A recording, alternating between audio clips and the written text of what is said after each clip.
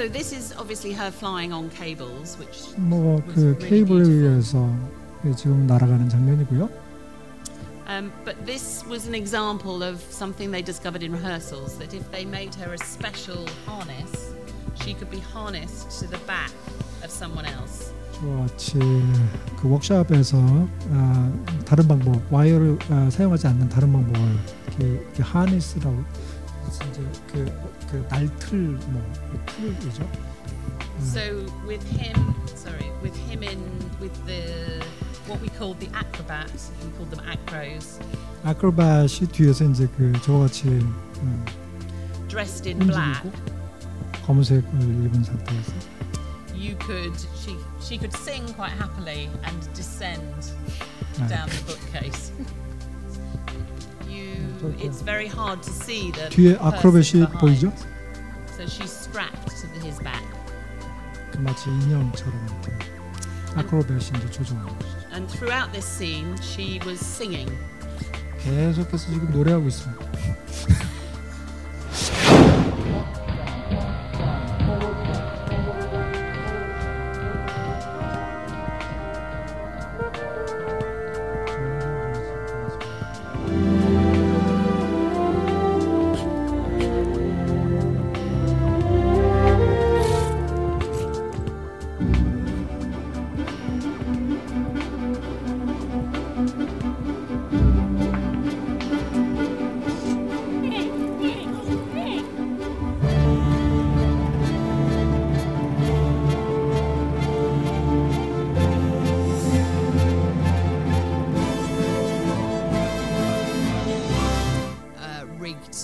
Upstage and to stop the sound reflecting back off the side.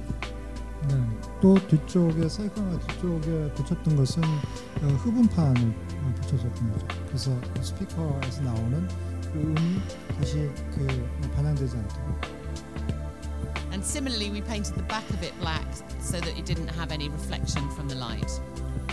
또한 그 사이클라마 조각의 뒷부분을 검게 칠한 거죠.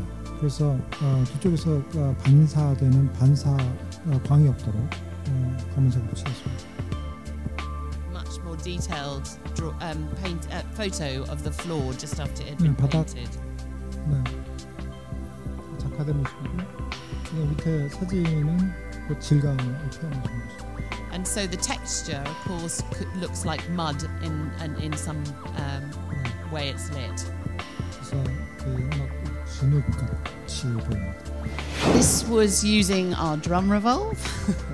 드럼통 사용해서 a big piece of scenery that was a room in a house that we changed below with different furniture. 그 집안의 방 공간입니다. 그래서 내려서 가구들을 이렇게 바꾸고 여기 있는 거죠. A rehearsal test to see how you could, from underneath, it's not very good, but you can see that you can make them die flat. So it was all about trying to time it with the music. 중요한 것은 타임 장면. We didn't actually use this version, but it was just a test to see what it could do.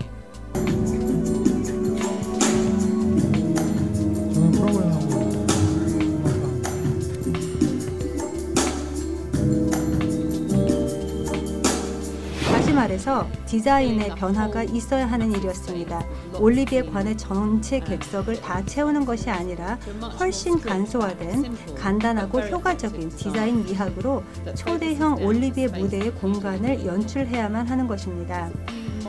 여기 몇 가지 모델이 있습니다. 최근에 진행을 했던 트래블렉스 시즌의 일환으로서 상영했던 공연들입니다. 헨리 4세 공연이고요. 그리고 각기 다른 이미지들을 화면 뒤에서부터 투영을 시켰습니다. 여러 가구들도 사용을 하였고 여러 물건들을 와이어 시장을 통해서 이동을 시켰습니다. 보시는 방통의 죽음입니다. 간소화되어 있는 세트인데요. 이 창문은 굉장히 큽니다. 그리고 셔터를 두고 있었습니다.